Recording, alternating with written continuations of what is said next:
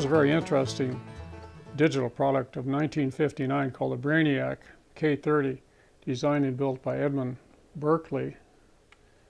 This is a digital trainer or computer trainer to learn about digital circuits and computer circuits. And it was produced by the Science Materials Center, Division of the Library of Science in New York. And it's called the Braniac K-30. Completely safe for science, math, and logic. 50 experiments. Basic electronic kit with easy-to-read instructions. 1959. This unit was discovered, maybe 20 years ago by my brother Chris, who was an antique buyer and seller. And he wasn't a computer collector like me, but he knew I enjoyed computer things. And he saw this in an antique store up on the shelf, and he asked about it. And they dug it out, and this was it. It's brand new, never been put together. And I don't know if you can see it, but there's a price tag up there in the upper right corner of $5. I don't know if that was actually, I think that's the price he paid at the antique store, was $5. The kit sold for a little bit more than that. Well, looking inside,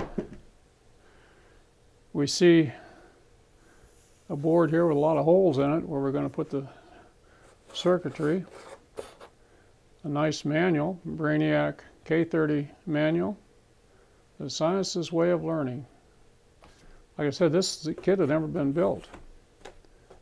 There we have it. The computer circuit kit. Well, it was very simple. These patterns here used rotating disc, which there's 6 of them are shown here. And here's the wire to wire it all together. And the nuts, other parts, wiper jumpers, light bulbs, short things, and even a battery in here.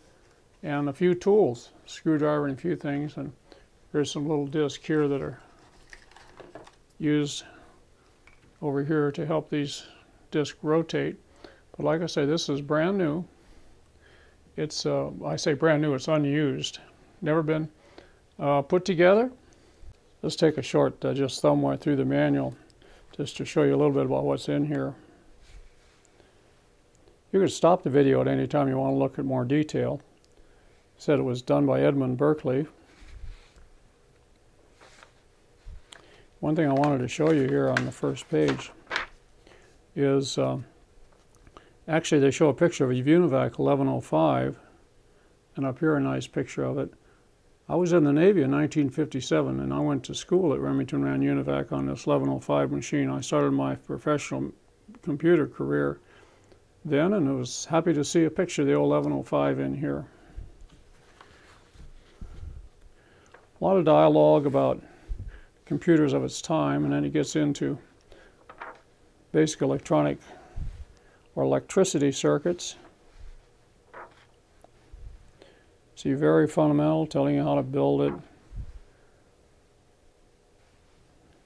how the code wheels work.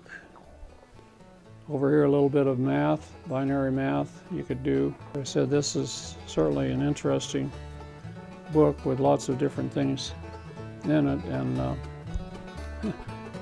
some complex circuits here in the back. Complex for this. Says your work can help inspire others.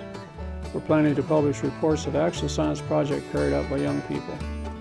So there were only several hundred of these kits sold, as I understand, so there weren't too many of them out there.